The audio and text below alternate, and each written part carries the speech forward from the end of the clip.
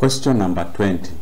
The figure below is a quadrilateral ABCD in which AB is 8 cm, BC is 6 cm, CD is equals to AD, angle ABC is 70 degrees and ADC is 50 degrees.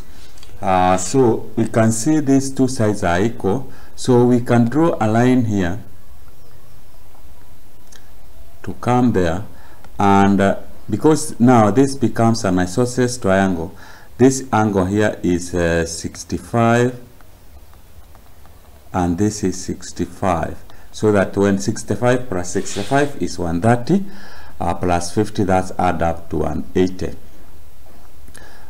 So calculate correct one decimal place the length AC.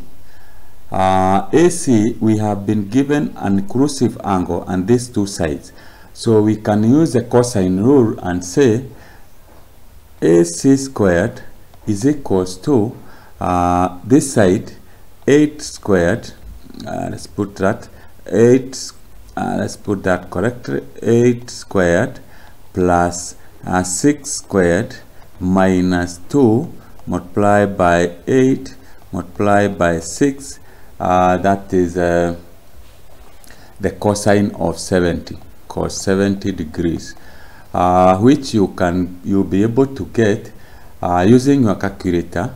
You find that AC, when you get the square root, you get the square of 8 plus 6, and you get minus 2 times 8 times 6 cos 70. You'll be able to get, using your calculator, you'll be able to get 8.2 centimeter. So this means that this side is 8.2 centimeter.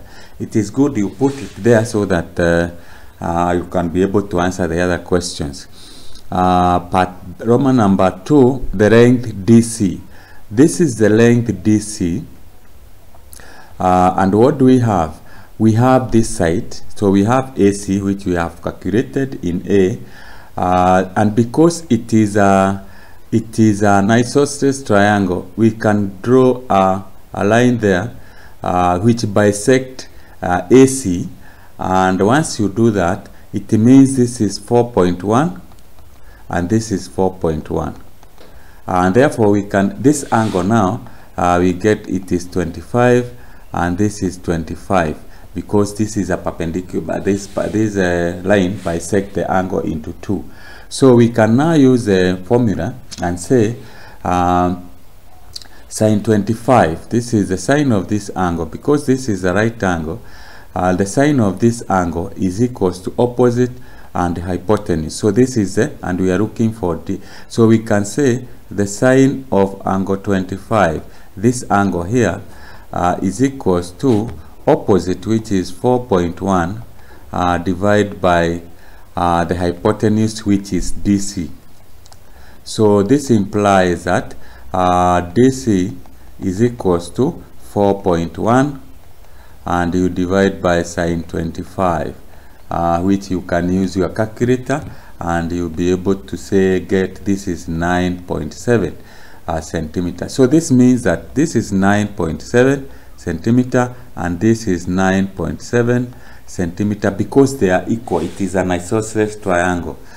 The next part is the size of angle BAD. BAD, the size of this angle.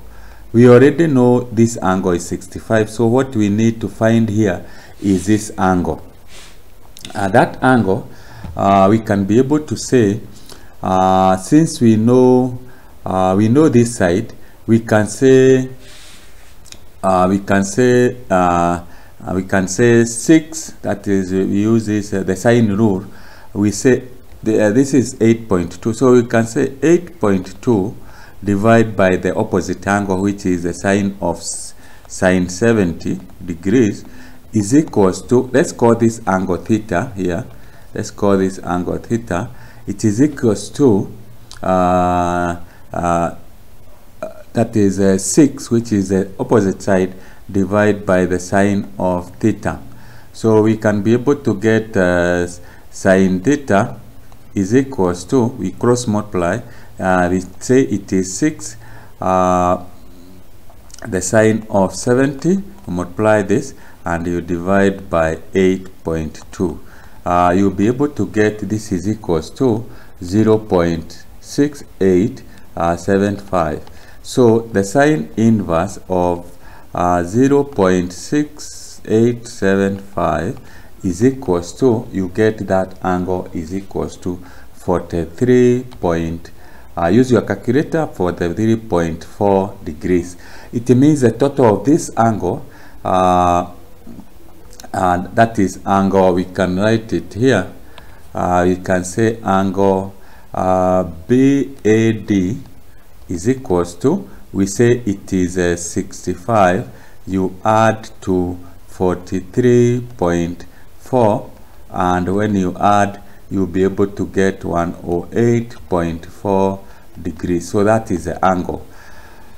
The last part, that is part B, calculate the area of the quadrilateral ABCD, correct one decimal place. So because we have this side and this side, and we have the inclusive angle, we can get the area of triangle ABC and say area is equals to, ABC is a half multiplied by 8 multiplied by 6 the sine of 70.